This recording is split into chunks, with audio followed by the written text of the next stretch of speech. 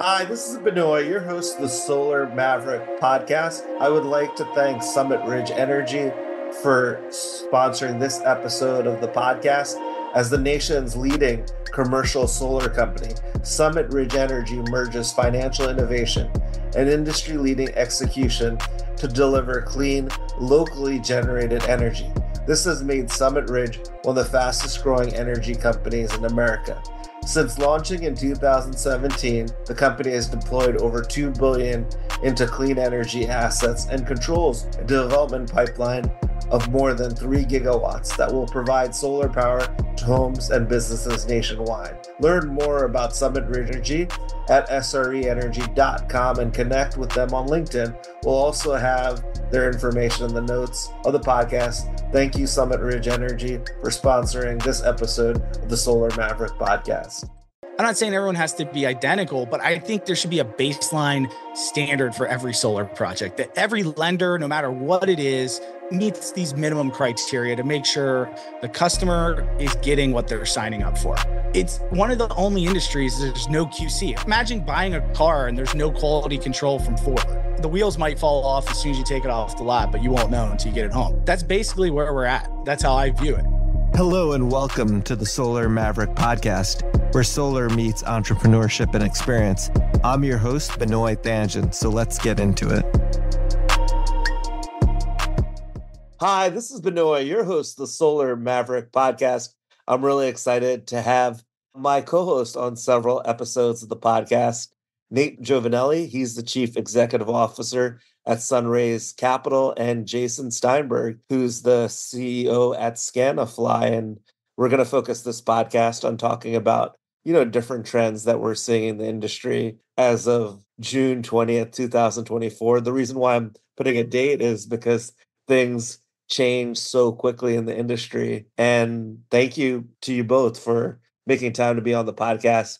It would be great if we could start off with maybe brief introductions. Jason, if you want to start off with what your company does, and then we could go to Nate and then start talking about what we're seeing in the industry. Yeah, absolutely. And thanks for having us on. So Jason Steinberg, CEO of Scanifly. We are a PV design and field operations software platform. We started in 2018 to solve the manual and highly cumbersome processes in the solar operations side, typically on the post-sale side. So you imagine, someone goes out there for a site survey, which happens at about 90% of residential projects, and they're climbing on a roof, up a ladder, usually alone, middle of nowhere, getting measurements. It could take an hour. It's a fairly dangerous process, and it produces some pretty poor data. Then an engineering person has to go in and to read through the chicken scratch and to understand what's reflected on site, to model shading, and then ultimately gets installed. And so that leads to a lot of revisions, some safety challenges. It takes a long time. And our goal was to automate that, to digitize that, and to make it a much better process. So our company has contractors incorporating drones into their workflow to collect data on site, use a Scanifly mobile app to collect electrical and structural data. And then they generate a nearly automatic design that's perfectly accurate that will always fit on install day. We've got other parts of the platform like a design services effort. You can now do a remote design in our software as well. At the end, Scanifly is the operations platform when it comes to design, getting field measurements, and all the way taking it all the way to install. That's a great description. I appreciate you explaining, Jason. And you're mostly focused on residential and commercial industrial. That's right. Yeah, so residential, C&I, the best use cases on buildings and structures, so it can be carports and canopies as well. You can also model ground mounts in our software, but I typically recommend no larger than a couple megawatts. I think that's when the value prop starts to get reduced. But anywhere where you need to understand how it is to get good, accurate measurements so it fits on install day, where shading analysis is critical, where you're trying to scale your business or to maximize your current team or just make sure everyone's doing a high quality, safe job, that's where you should use our platform. Definitely. That sounds great. I think this is I should have counted 12, 13. I don't know how many times I've been on, but it's always good to be here and talk to my friend Benoit. And I'm really excited to have the opportunity. I've interviewed Jason before at RE Plus as part of Suncast Media, the industry pulse. And, as Benoit said, I don't want to go too much into my background because you can check out other episodes, and I'm sure he'll put a link in the description of the podcast. But as Benoit said, I'm currently the CEO of Sunrays Capital. And basically what we're doing is building technology for seamless transactions and innovative funding structures in the residential solar space. Predominantly on the lease side is where we're focused right now, or third-party ownership side. And I guess I would start with an anecdote is I met Jason 5 years ago, at least, maybe longer, when I was back at my former leasing company.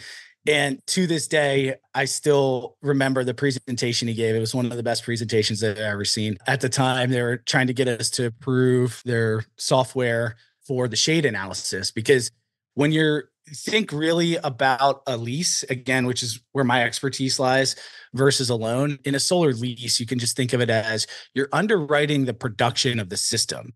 Whereas a loan, you're underwriting the credit of the customer. Okay. So what that means is on the back end, people don't really look at loans. Like there's no real QC. The big loan companies out there, the banks, they're just buying these loans. But on the lease side, for those that are familiar with solar and particularly resi solar, it's a whole different animal. I mean, we look at the projects that come through our system, we look at an average 80 photos. I'd love to get that down. And that's one of the things that we're going to talk about on this podcast, using and leveraging new technology like what Jason's company's built to get those photos down. But I mean, we're looking at the engineering diagrams, the as-builds, making sure it all ties out, really honing in on that shade report to make sure the system's going to produce what it says it's going to produce, following literally the line diagram the whole way through to make sure the project's wired correctly, strung correctly, that's grounded. I mean, we look at every aspect of the job. And part of what we're trying to do at Sunrays is to take some of that manualness out of it, right? Because if people that have been longtime listeners to this podcast know that I think there's going to be a transition here from people being sold solar to buying solar. And in order to successfully do that, we need to have better technology and systems. It's so easy that a homeowner can educate themselves, understand, and then follow their project with a high level of quality, because this industry doesn't have a lot of standardization. So that's a little bit about my background, how I met Jason, and I'm excited to have this conversation with you guys today.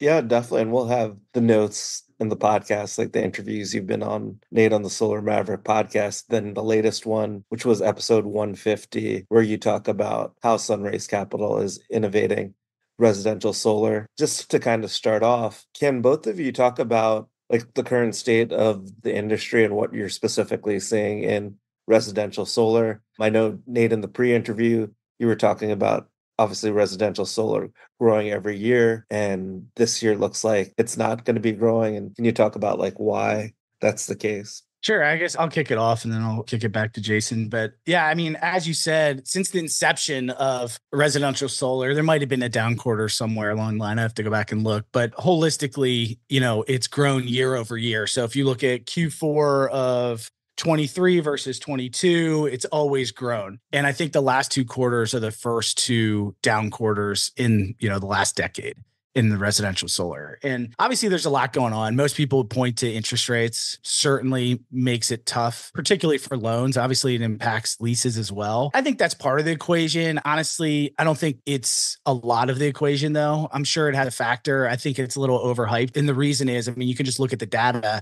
and the data doesn't lie. And when you look at it, you'll see that electricity rates have really outpaced interest rates and inflation. They're some of the highest. If you look at measures of inflation from consumables, like consumables are down kind of flat right now, and we might have talked about this on the last episode, and I post all this on LinkedIn. So if you want to go through my LinkedIn, you can look at it, but energy rates are really high still relative. So when you're looking at inflation, so what that means is the industry should be able to support a higher interest rate or slightly getting paid a little bit less for a lease product. Because that interest rate is higher, there's more because the energy rate is higher, there's more savings opportunity for the customer. I think some of the bigger issues are that on the installer side, I'm really curious what Jason thinks about this, but on the installer side, they already have pretty low margins. It's not a high margin business in construction, right? And back in 2020 and before, a lot of installers got payments before at the sale, we'll call it.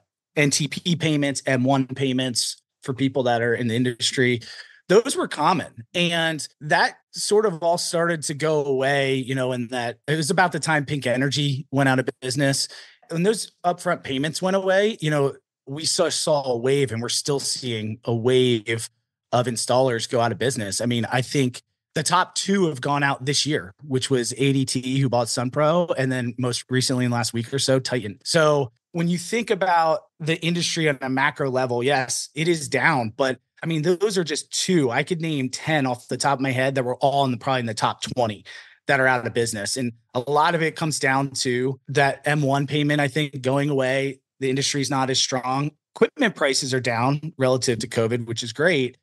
But I think it's that turbulence with the installers and everyone kind of restructuring their business model to get in line with the new payment standards. And it really forces you to run a really tight quality business. And what do you mean by payment standards? Like I said, it used to be that you would get paid something when the project is sold. And the issue is that those have gone away. Now you get paid 100%, generally, not 100%, but you get paid maybe 80% at mechanical completion and 20% when the system turns on with the utility. So what that means, if you're an installer, that's a lot of money to float, right? If you're doing 1,000 jobs a month, think about that. You have all the labor, all the equipment costs, permitting, customer acquisition, which is a massive cost. All these costs that you have to shoulder until you get glass on the roof. And even once the solar panels are up, if you're only getting 80% from your financier, whether it's a loan or a lease, you're still probably underwater on that project, because say their average margin is 10%. So if you're getting 80%, you still need that PTO payment, permission to operate, just to make money on that job. And that whole process can be, anywhere from 120 to 180 days, depending on what your geography is. Sometimes it's faster, but I'd say on average, it's probably north of 120 days. Yeah, thanks for explaining. That's a huge, obviously, challenge to float that. So, Jason, it would be great to get your perspective as well of what you're seeing and your unique perspective too. Yeah, I started my career, I was on the install side working for small contractors. And then I spent a lot of time on the research and finance side living in these numbers. I spend a lot more of my time today, though, with contractors and their workflows and operations and how they navigate their projects. I definitely defer to Nate on the larger trends and the economics at this point. And I agree with everything he's saying. I do think there are some macroeconomic things going on here, right? Inflation and discretionary spending, particularly on the home, I think is inflation up, discretionary spending down. There was a large boom in COVID because of people just staring at their walls and like, how can I fix my house? My father-in-law is a bathrooms and kitchens contractor. And so we exchange these anecdotes all the time. And so I think there is a bit of a lull post that. I think we can't underscore NEM 3, but also just rule changes in general, right? People are now in Illinois, but they hear they're going to be coming out of it, right? And it's not just the local contractors, it's every national one that's where they're trying to fill the downside of another market. And so it feels like the utilities are on offense right now, right? There was a CalCi email that went out earlier in the week around storage rules in California and the PUC's pushing back there. We were at a panel in April that talked about Florida NEM 3 rules potentially coming in. So I think whenever you have an actively changing legislative and regulatory landscape, that also creates uncertainty and that can slow things down. But that's the macro stuff. And, I agree with Nate's perspective on that. Where Scanify and myself, where I spend the majority of my time, those with contractors and understanding their workflows and understanding how efficient are they and are they optimized and are they responsible when it comes to spending. Whenever we used to visit a contractor, we have a running list of signs that they might not be in business in a couple of years, right? How many nice cars are in their parking lot? Right? Do they have the money shooting gun machine at quarterly celebrations? Are they posting about revenue targets at the end of a quarter? Are they driving around in scooters in the office? Are their workers looking like they're busy or not busy? Like, you can go into a contractor's office. If it's a nice office, we had one that had a barber shop in it. Like, you can tell who's being responsible about their P&L and who's not. And for us, that's on the surface, right? Then we meet a contractor. We ask, all right, so what's your workflow entail? What software are you using? If you see duplicative software like 2 remote design softwares or a duplicative process, you know that they're not being conscious about optimizing their program, right? Therefore, they're not optimizing their resources. So I think a lot of the bankruptcies occurred last year. We tracked a lot of financial distress. I think there are more that have been announced recently. And I hope that these are more laggard situations that we're hoping to get through the first half of this year and pick up that tailwind on the selling season in the summer. And I think they're realizing that that might not be playing out for them. And I believe that we're closer to the finish line on this than where we started, because we're seeing contractors starting to invest again. The ones that have held strong and maybe have investors behind them or have always been a little bit slower moving or just more thoughtful or more ruthless when it comes to their expenses, we're starting to see them make investments. We're starting to see them open up a new office. Now is the time to invest in this technology. It feels right. And so I actually think we're going to see a pattern towards the quality first contractor starting to rise. I don't know if this is a long-term pattern. I'm really hopeful. I'm cautiously optimistic. There was one contractor who said to me that the 2010s were all about sales, right? It was the rise of sales orgs and remote software and LiDAR solving all shading problems and, right? Like all these reasons for just sell, sell, sell. And you saw people really iron out their door-to-door pitches. And now we're seeing the result of that. And they said the 2020s will be about quality, about operations. We've learned how to optimize sales, right? Ideally, we can compress margins there more because, right, CAC is like 50% of the cost, right? So there's more to do. But I think what I'm optimistic about right now is, yes, there are headwinds and yes, there's turbulence, but I'm watching regional leading contractors double down and invest. I'm seeing long tail contractors stay true to who they've been for 10 or 20 years, and it's working out. And I'm seeing quality rise. And that's really where Nate and I's platforms align, both from a values perspective and personally as people and what we want for our industry. But also, that's where we're seeing the most traction and interest is people who have been doing it the right way, who want to keep going deep on tech and process and efficiency and thoughtfulness and doing right by the homeowners and the business owners and the property owners that they serve. I agree with all of Nate's comments on turbulence. I have an optimistic perspective on where we can come on the other end of this. And I'm hoping that leads to longstanding maturation for our industry. Like that's going to be the key. Can we finally grow up as a mainstay energy industry, not a cowboy solar industry, right? I'm cautiously optimistic. And I think the rise of regional leading contractors, the long tail who've been doing it for a long time, they'll be the ones to carry us there. And I hope that Nate and I's platforms can help them do that. I totally agree. I think the reason why I don't want to discount how contractors are paid, again, it is generally pretty thin margin. And there's no, unlike other like HVAC contractors, like the example I use, there's no recurring revenue. You sell the job, you install it, and there's no moving parts. So there's not a whole lot to do.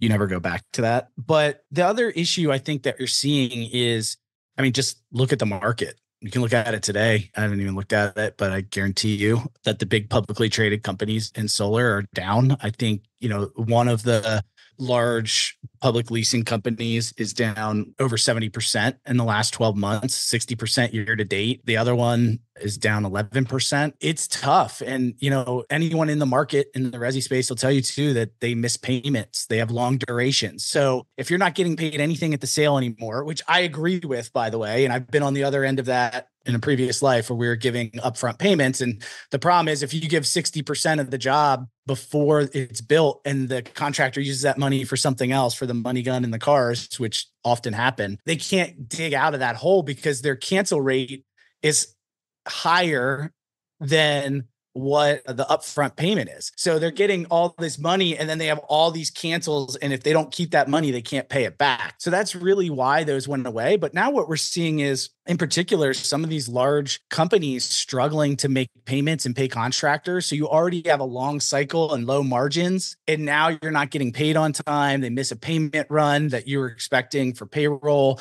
and kind of that last nail in the coffin. Not to mention, we're seeing a lot of, on the TPO side, really long review durations. I get a lot of phone calls about this.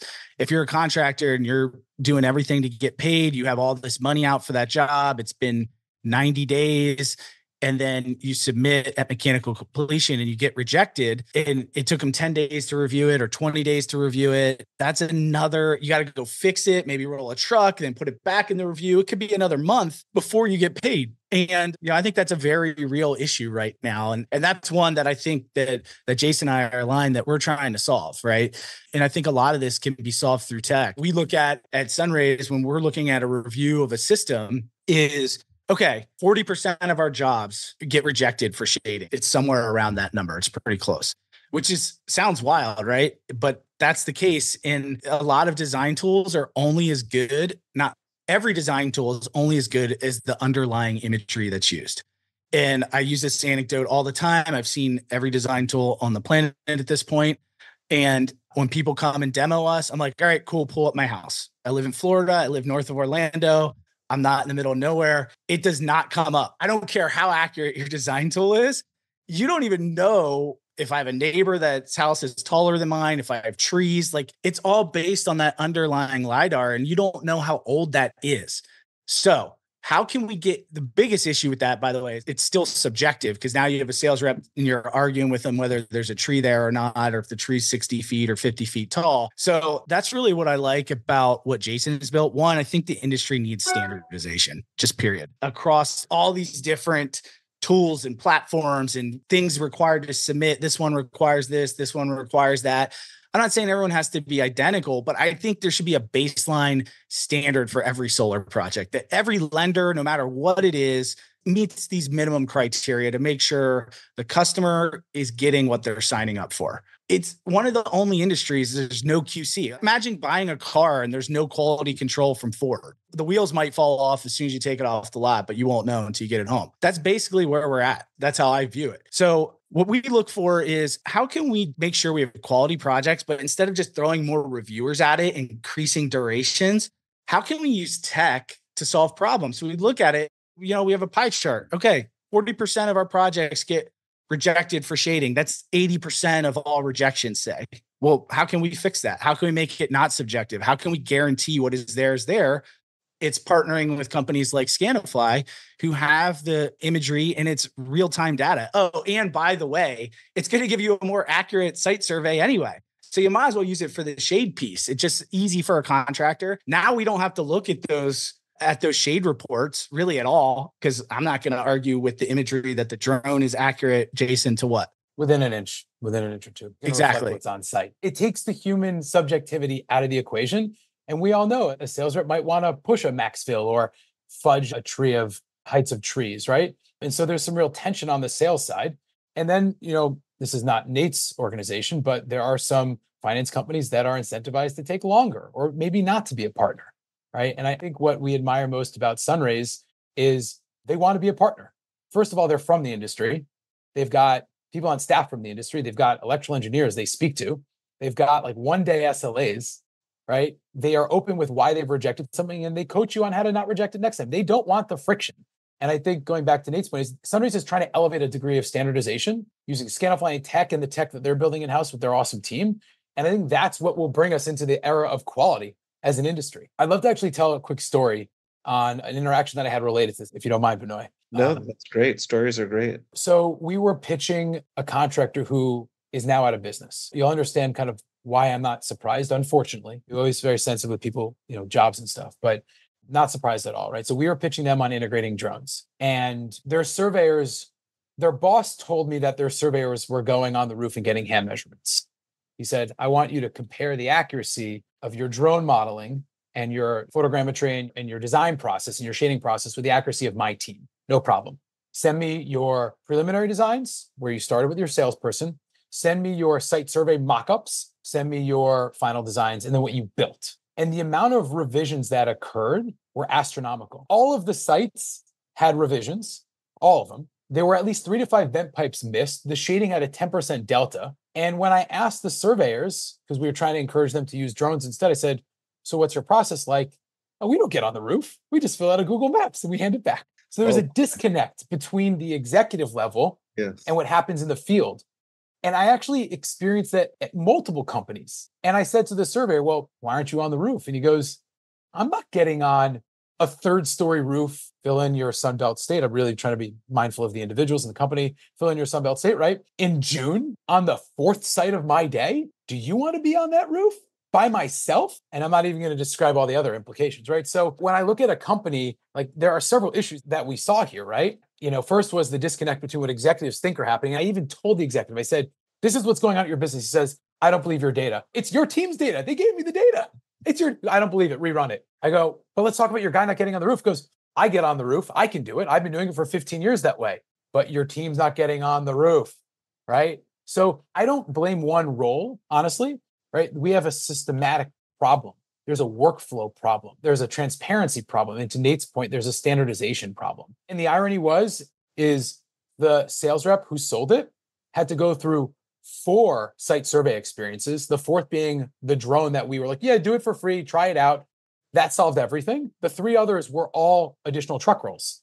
And so this is where sales reps think they're immune from ops. No. Successful ops drives your next sale. Well, yes. And it drives, to Nate's point, your M2 payment and your M3 payment. When they went bankrupt, I was not surprised. I felt awful for them because I knew that all of the people that were rank and file wanted our technology and the executives didn't let it, right? So I'm not pointing fingers in any direction, but we have a process problem. We have an ownership problem. We have a stakeholder problem. We have a standardization problem. Again, I'm really hopeful that with technologies like what Nate's company is putting together and what we're putting together, and what we're doing as a partnership, we can solve that problem. Because the story I just told you is happening at like 80% of contractors right now. Okay. We don't have the biggest market share yet. We are getting there. But I was on a call 2 weeks ago and the guy was, I don't know if it's a good time to use your technology. Okay. So how long are your site surveys? Oh, about 2 hours. Oh, what are you doing for 2 hours? We're chalking out the roof. Why is your surveyor pretending to be a designer? Okay, so what's your design process? Like, oh, we're remodeling the entire thing by scratch and CAD ourselves. So you're spending an extra couple days and you're getting bad data. So again, I think as we move into this next stage of this industry's life, that's when I'm hoping the light bulb will start flipping on and say, we want to work with finance companies that are our partners, not just money and searching for pricing and margin, right? Like we're working with people who are our partners and we're thinking about doing it in the right way. And if we can accomplish that, that's where this industry can really become a mainstay. And I think we'll see everyone benefit from going solar. That is so huge. And I appreciate you bringing real world examples, and you mentioned some of this sort of cowboy industry, but I think you're right. As the industry is maturing, it's all about like partnerships and partnerships with like-minded people, and putting these standards in place and making things more efficient is the way to go. And that's how you're going to scale. And that's going to create like a competitive barrier to entry, I believe, and get the weak players out. And as we've seen, obviously, 2 residential solar companies recently have gone out of business, and I wouldn't be surprised if we see more this year. That's really great. Jason, would be great. We have like a lot of different users or listeners. It would be great if you could talk about like how you use the drones on the roofs to basically create better designs. Briefly mentioned that in the intro, but if you could go into more detail, I think it would be helpful for the people who might not know that much. I'll zoom out half a step and drones fit in about a couple different places for a solar project, right? Most commonly used, you've got your hero shots for marketing. Put it on your website, make someone feel good. Here's the finished project. Very simple. Most solar contractors have a marketing rep with a drone collecting dust on their shelf that they pull out like twice a year. The drone is there. You can use it for more than the once a year marketing shot, right? The other very common understanding is thermal. That's more commonly seen for utility scale projects to detect hotspots and electrical infrastructure that might be having challenges. That's another use case that's commonly understood and seen as a great use case. And similar to that, you've got kind of your construction progress reporting shots. Again, also more utility scale focused. Less known, and I think incredibly valuable, is where Scanifly's bread and butter is. It's on the survey side. So again, just to extrapolate on the workflow, most contractors are dealing with bad satellite imagery, as Nate said. You've got outdated LiDAR. A lot of software companies hide the date of the LiDAR. We put it right in front and center. Here's the LiDAR date. Here's the Google date. Here's your drone date. So you know what data sources you're using. But typically it's outdated LiDAR. You're dealing with skewed satellite imagery, blurry satellite imagery, new construction, so no satellite imagery, right? So you're dealing with remote data that best informs an economic conversation with a homeowner, but it doesn't get you anywhere near to install-ready designs.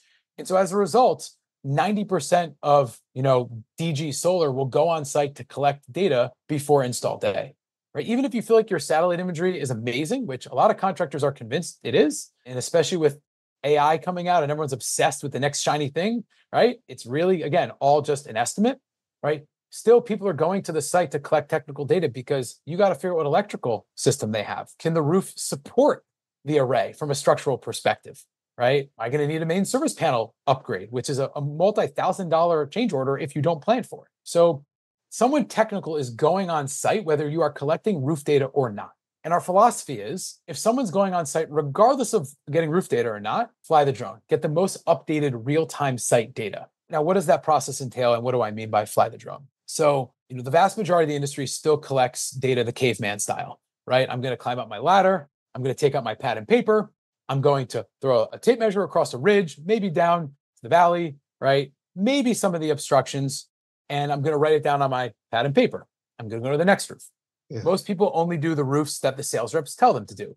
So if anything changes, they have to go back or they make it up as they go. What about if you expand the system, right? So typically people are spending on average between 30 and 60 minutes per manual measurement. If it's sub 30 minutes, you know they're cutting major corners. And again, based on the story that I had told earlier, like no one wants to be on the roof in a lot of the climate that we're now experiencing around the year, right? Like people are pushing you to do 2, 3, 4, 5 sites a day. Have you ever been on a roof in Texas or Arizona 6 months of the year, let alone you're not your first site, your second or your third, right? Or have you been on a roof in Minnesota in February or Iowa in January or Maine in December? Like that's not realistic to get good data.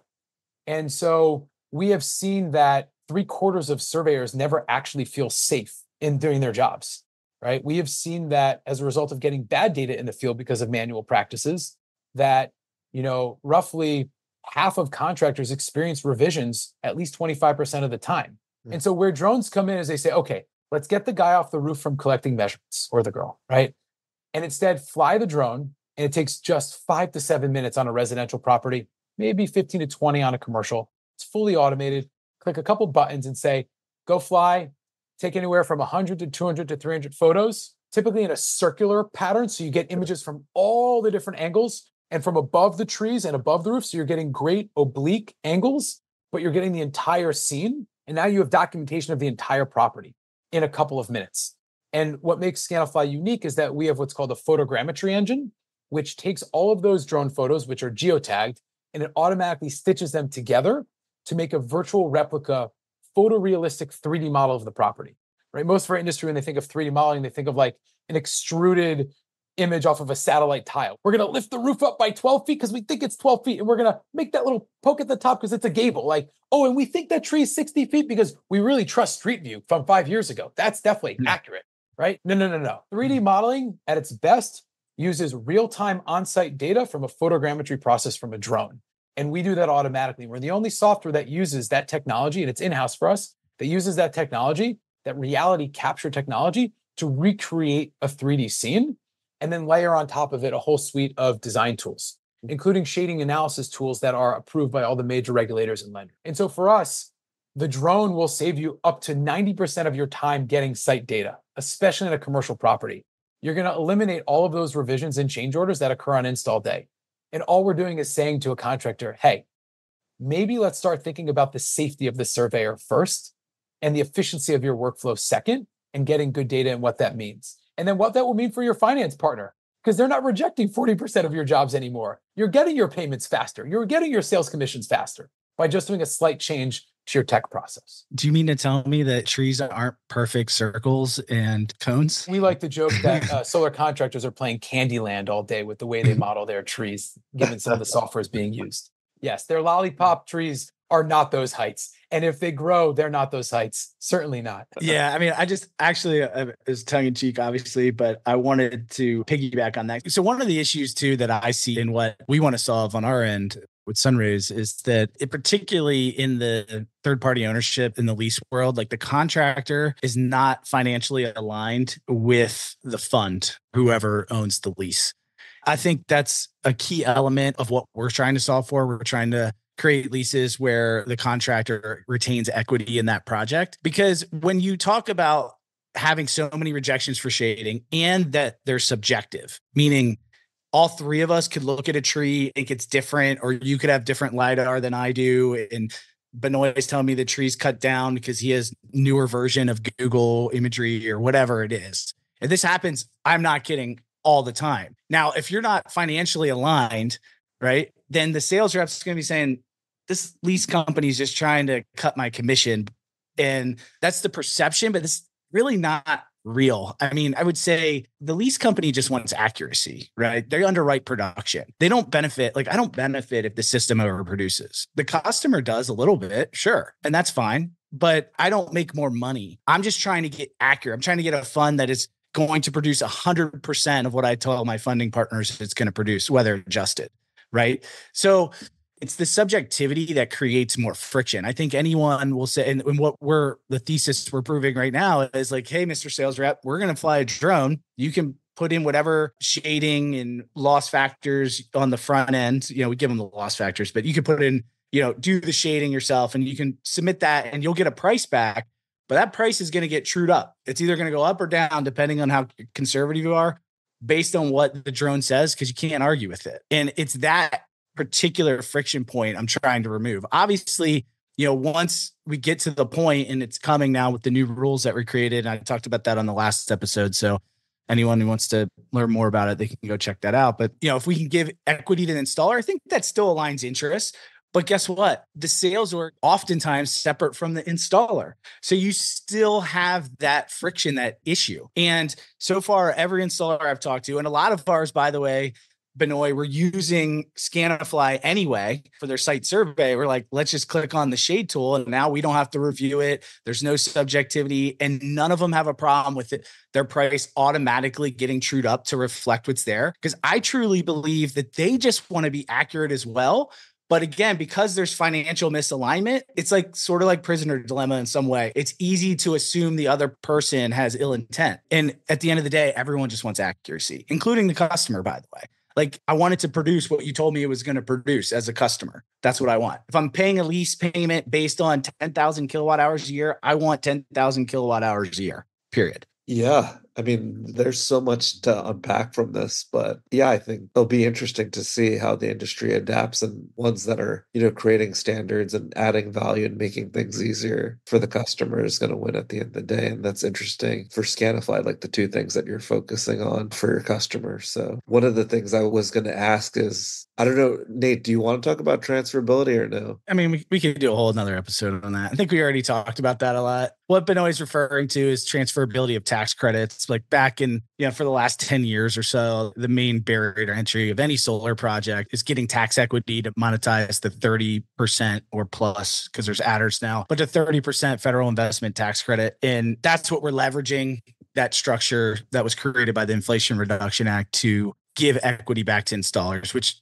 otherwise would not really be possible in the old structure, where you had to partner with a bank to monetize that tax, and the bank owns the system for 5 years. And it's a deep, dark rabbit hole. So let's save that one for another episode. I really want to focus on just, process quality, how Jason and I are in it every day. We have a front row seat. I mean, I think we both I've worked at multiple companies that have touched or serviced in some way, whether it's on the finance side, the software side, a lot of these companies that are going out of business, because there are a lot. I can name more, but it's not necessary. Everyone in the industry knows who they are. And I think really the message is like, you see consistently companies that raise the bar, and they have good P&L and a strong balance sheet. And what are they doing differently? I think this is one of the things they're doing differently.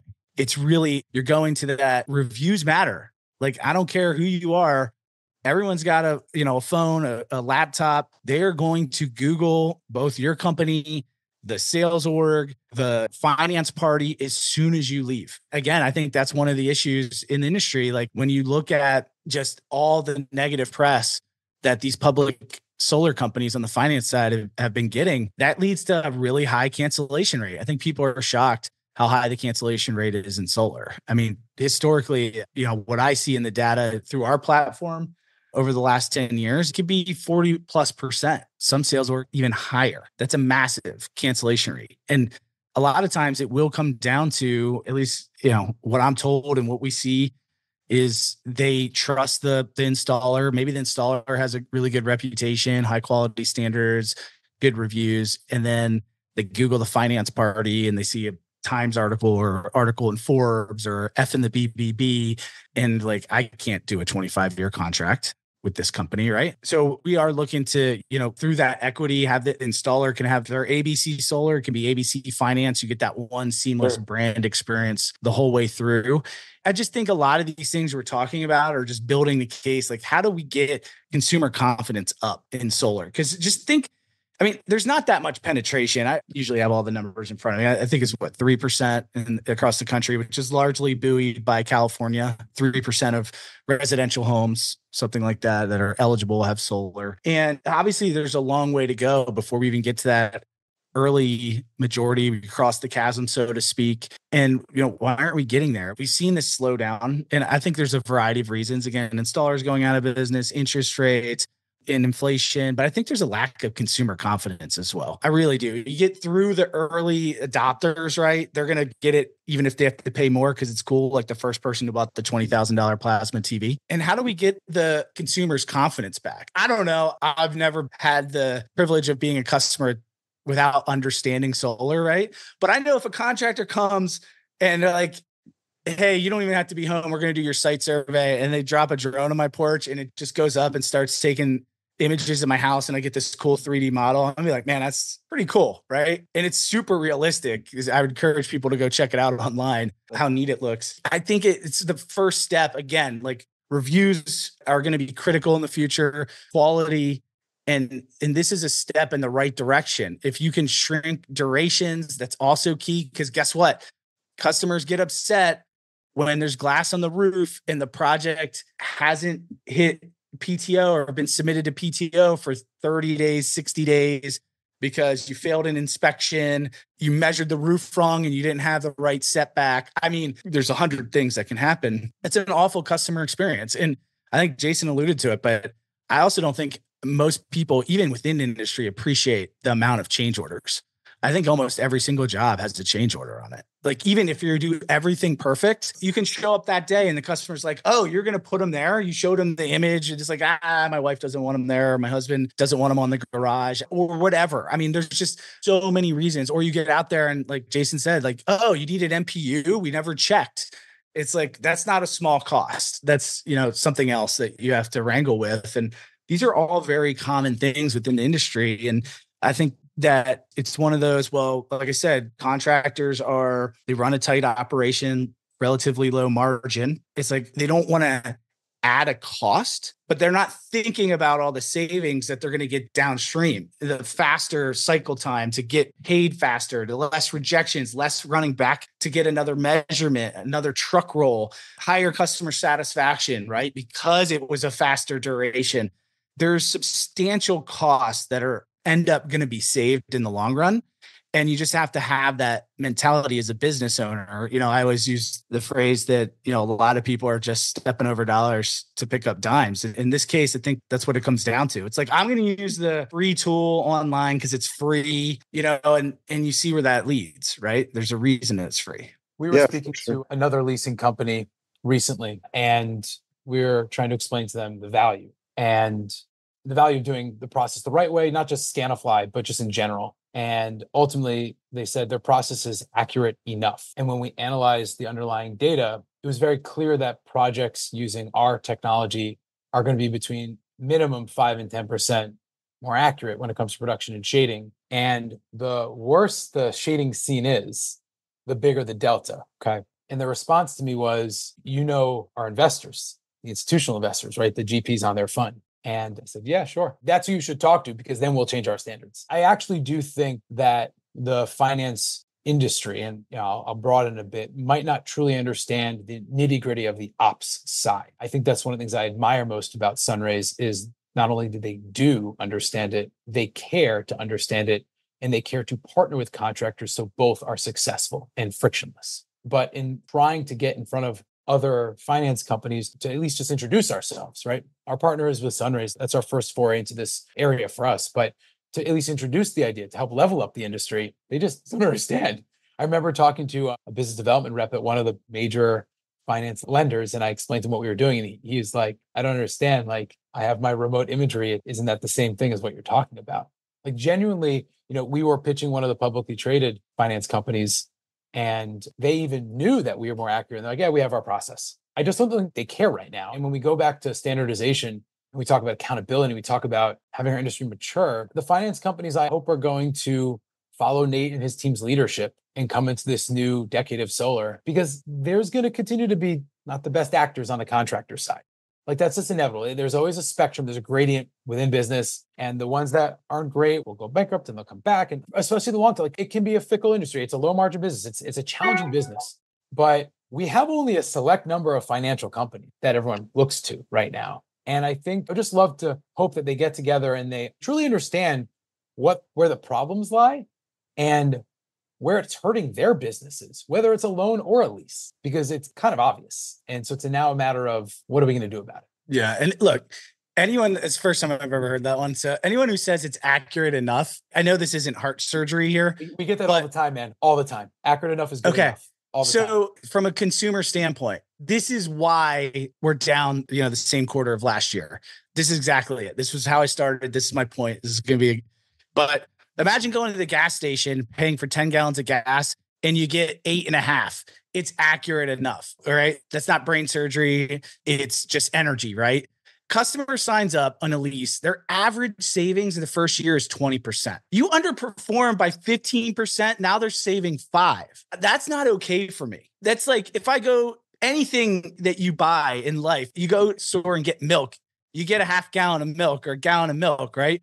It doesn't come with 90% less in it because when they were filling it, it was accurate enough. I mean, you could apply this to anything. Like I want to get as a consumer what I am paying for, especially if I'm buying it, as most solar customers are, predicated on saving money on energy.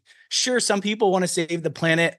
Awesome. But let's be realistic. A lot of people are buying solar or being sold solar. They end up buying it because they want to save money. So if the average is 20% or 10% and you underproduce, then you're not giving them what they thought they were going to get. That is a problem. I fundamentally find that just as morally, ethically wrong. So to say accurate enough, I would challenge those folks in the future and be like, okay, where do you want to start? Like, so you're cool. Again, you go to the gas station and you're cool getting 8.5 gallons and you pay for 10 because they didn't measure it.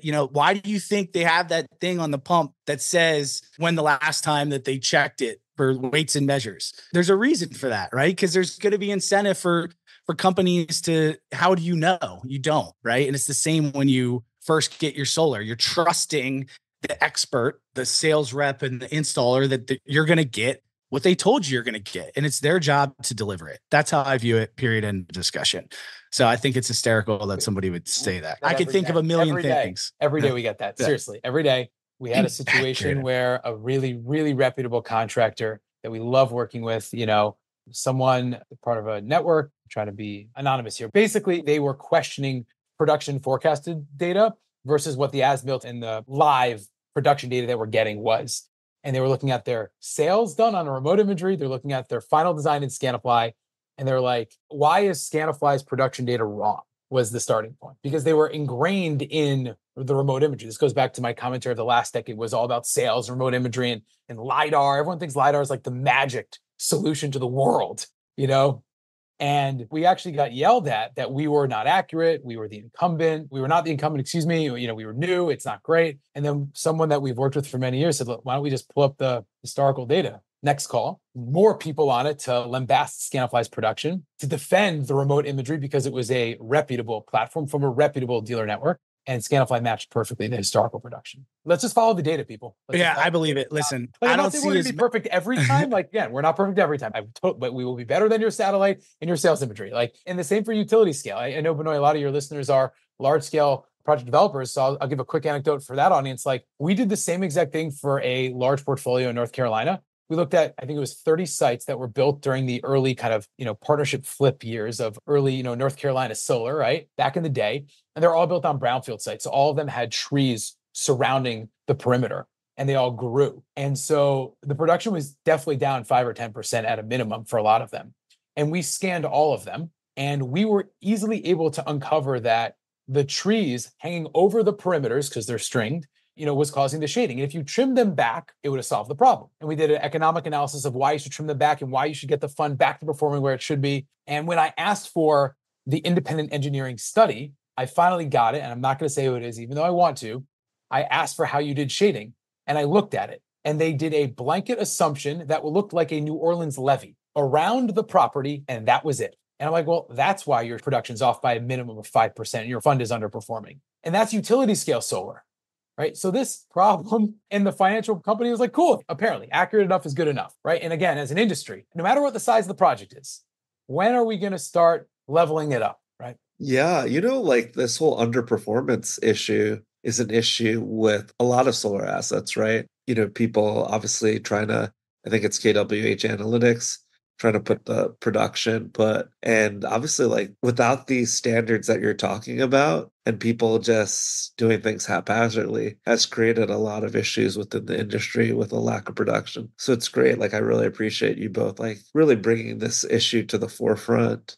I think the only way, because I think this has been honestly happening since the beginning, is that first of all, I feel like you're right, Jason, that financiers probably don't appreciate. I was on that side of the house. I know that we just look for the PV syst line and we look for the production line. It goes right into my model. Oh, yeah. I'm not saying one shop or another is better or worse. Again, I'm just generally speaking, this was a couple of years ago. We all should get a better technical understanding of what happens.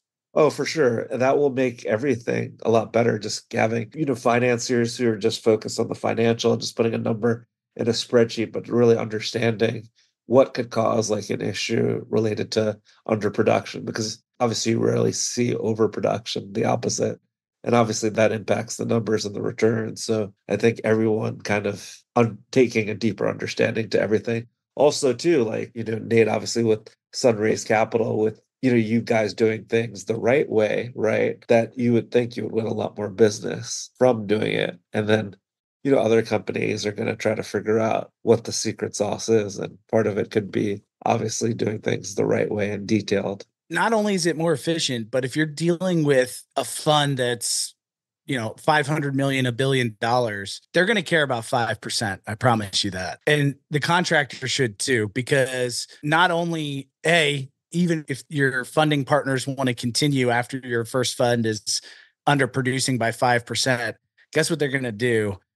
They're really going to raise their return expectation to cover that loss.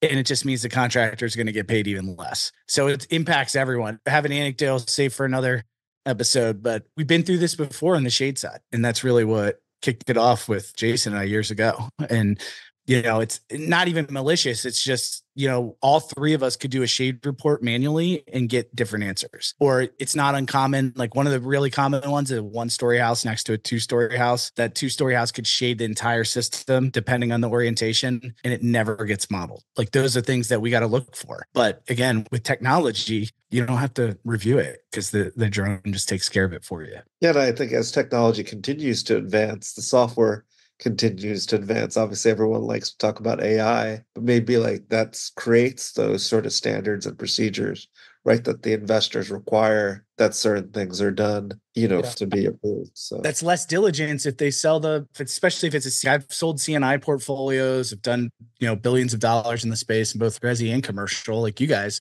And when you sell these portfolios, which is inevitable, what would you rather have? I mean, you want it to be producing because that's the ultimate, like, yeah, look, we're right on target. But if you can do that while reducing friction, while getting higher accuracy, like it's a no-brainer from the customer, from the installer, and the financier. It aligns everyone's interests. Everyone wants to be accurate. I've got 2 hot takes for you guys on trends that we're seeing contractors do to buck this trend. The first pins off of what you said, Nate, around recurring revenue that contractors don't have a lot of. I actually think that DG contractors, resi and commercial, are going to be doing a lot more proactive maintenance going forward. I think building preventative maintenance departments to not be cost zones, but revenue drivers is going to happen.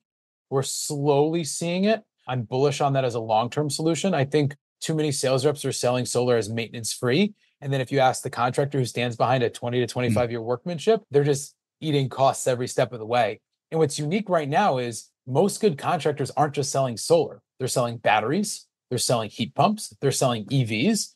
They're selling expanded systems as people electrify their homes more. And so what is starting out as just a PV installation actually could be many rounds of upselling. And would you rather have the relationship with the homeowner when they're calling you bitching that their solar doesn't work? Or would you rather it be a 1-year, $200 truck roll for a preventative maintenance check to clean up some leaves and squirrel guards and wiring and say, oh, by the way, we just got this new EV charger that's going to be X, Y, and Z better. Any interest? Now is now the right time? Are you going to go EV with your new vehicle? I see that car on the driveway is 10 years old. Maybe this is the right time. I think especially larger, long tail and regional leading that have been around for a long time, those contractors are already doing this, and they're going to be turning maintenance into an ARR, a recurring revenue stream, a great way to underpin their business, especially in the slower season, and a way to stand out versus competition. The second theme that we're seeing is people doing the site survey at the point of closing. So this is, Nate alluded to that friction that occurs, right? People don't want to pay additional fees and roll a truck. Contractors don't want to pay to roll the technical truck roll until the contract is signed. But then you have this weird true up change order dynamic. And if you're a contractor who's taking financing, you're typically waiting to the M2 payment after installation. You got to hold on to all those costs. And if there's a delta, that could really affect cash flow. Instead, if you know that that person is leaning into the sale, maybe you selectively or holistically do the site survey at the point of closing. So there is no true up anymore at all, right? We've actually seen people grow their close rates by 20% by doing drone flights at the point of close. You are negating your true up and your change order. You're showing awesome imagery. You showcase yourself as tech forward. You're doing another truck roll, but it's building that relationship and you're showing that you're a contractor who's going to last and be a partner to them. I have seen contractors that are now growing through this down cycle because they are doing more upfront, but the increase of close rates by a lot is way, way better than the marginal increase of fees of getting their survey to tack on 1 or 2 sites a day that are near closing. And I think both of these trends, you're going to see good contractors lean into more. And Scanify is here to help with that. And I know Nate's fund is also here to support that type of leveling up of quality and incentivize it as well. I love that. I think that's a great way to end, unless Benoit, you have any more questions. No, I mean, I think this has been a really great podcast. I appreciate both of you making the time. If our audience wants to learn more about Sunrays and Scanify, what's the best way for them to do that? Our website, we've got a short form to provide information, or you can feel free to email me directly, firstname.lastname@scanify.com. But either way, we'll get your information and be in touch within a day or so. Awesome. Yeah. You can find me on LinkedIn. It's the best spot. It's where business happens in my world. So not as active as I was because I'm growing a business. It's taking a lot of my effort, but I still check it at least a few times a week. So it's always a good way to get a hold of me. Awesome. Well, this has been really a great podcast. I appreciate you both making the time, and I'm sure we can do multiple podcasts on many different topics. And I look forward to doing that in the near future. And thank you both for your time. I think our audience will find it really useful. Thanks so much, Benoit. Thanks for having us. Thanks for listening to the Solar Maverick Podcast. The Solar Maverick Podcast is brought to you by Renew Energy. We're a solar development and consulting firm. If you believe that this podcast is adding value to you, please give us a 5-star review and share with those that you think could benefit from this information. Please email all questions, suggestions, and feedback to info@renewenergy.com. That's info@reneuenergy.com. The Solar Maverick Podcast is produced by Podcast Laundry and executive produced by Benoit Thanjan and Kevin Y. Brown.